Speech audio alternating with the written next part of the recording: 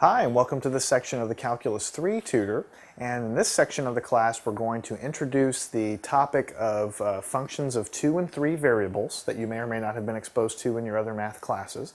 But we're going to go beyond that, and we're going to talk about functions of 2 and 3 variables and also the concept of the partial derivative, okay, which is sounds complicated, but if you already know what a derivative is, and I know that you all do by this point, okay, the concept of a partial derivative is not a big deal at all. So just throw away any anxiety you have on the concept of partial differentiation, and you'll see that it's really not so hard. You just have to keep track of a few things, okay?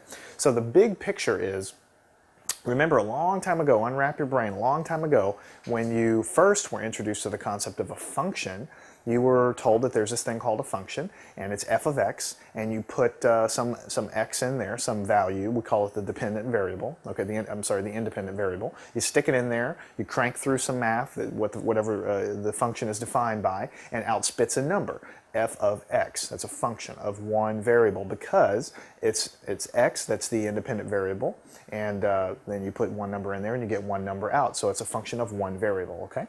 Well, in real life, we live in 3 dimensions, not including time. When you start talking about the crazy physics out there, you know, there's the dimension of time, but there's 3 spatial dimensions, okay? So there's x and y and z. So in real life, rarely do you have functions of only one variable. Usually in real life, you have functions of 3 variables, the x and y and the z, because you're talking about real life space, and a lot of times you can simplify problems to only speak of 2 dimensions, functions of x and y, and depending on your problem, that's useful. So we're going to start to talk about functions in 3 dimensions, and at this point, 2 and 3 dimensions, and at this point the course starts to take a turn from the calculus that you've already learned and starts to build that bedrock for you to start doing the calculus in 2 and 3 dimensions. So it's really important to get a good foundation here with your partial derivatives. In the next section we'll have some more details on the partial derivatives, and we'll just scoot on down the course and learning things one step at a time. So let's start out with what we all know and go from there, okay?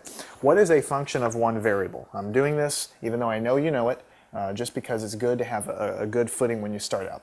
A function of one variable, okay?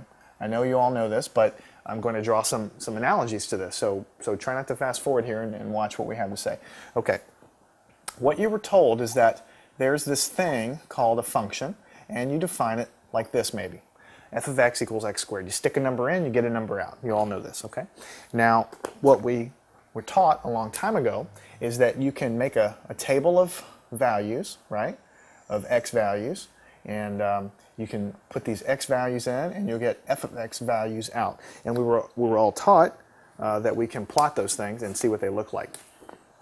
Okay, so if you do that, you all know this is just a parabola. So it comes down, touches the x-axis, and goes back up. And it goes on forever and ever.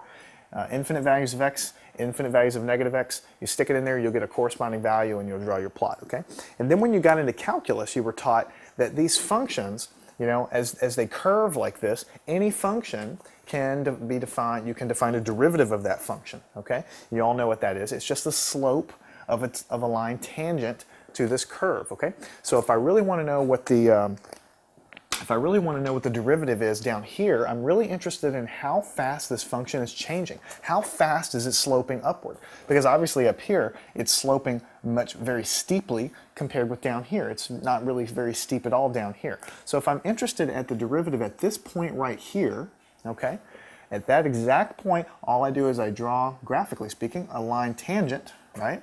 And the derivative of this function f of x is equal to the slope of this tangent line, okay? And we were further taught that you could calculate this derivative, which you all know how to do. The derivative of x with respect to x, which is also can be written as df dx, the derivative of the function with respect to the only variable present, okay? And that was just equal to 2x, and we all learned that in your basic calculus, and some really smart people figured that out, and it's not too hard to take derivatives of little polynomials like that. So just to recap, I mean, I know you all know this, but what you have done here is you've defined another function. You've defined this derivative thing, and you've defined it so that any number x you put in here, any number x you were to put into this derivative, you'll calculate the value of the slope of the original curve. So if you wanted to know the slope here, this is at x is equal to 4, let's say, then you would put 4 in here 4 times 2 is 8, and so you would calculate the slope at this point being 8. So what you have done is you have taken the original function and you've used a mathematical technique to calculate its derivative, which is another function that describes the slope of this curve at any point as a function of x. So at any point x you can put in here and you'll get the value of the slope. Okay? And we already talked about this just a second ago, but if you're interested in it, at the slope of this guy at the value of 2, right, then you just put this in here and you'll get 2 times 2, and that will be 4. So you've calculated this derivative and you've done that. What we're going to do is we're going to use this as a baseline, so to speak, to talk about more complicated functions. Okay? So let me ask you this. Let's say we're going to talk about a function of 2 variables. So we're not going to talk about a function of x. We're going to talk about a function of x and y. Now, the first thing you want to know, right, when you start opening your brain up a little bit to new ideas, is why would you ever want to do that? Why am I not just perfectly happy with my functions of x? Why do I need functions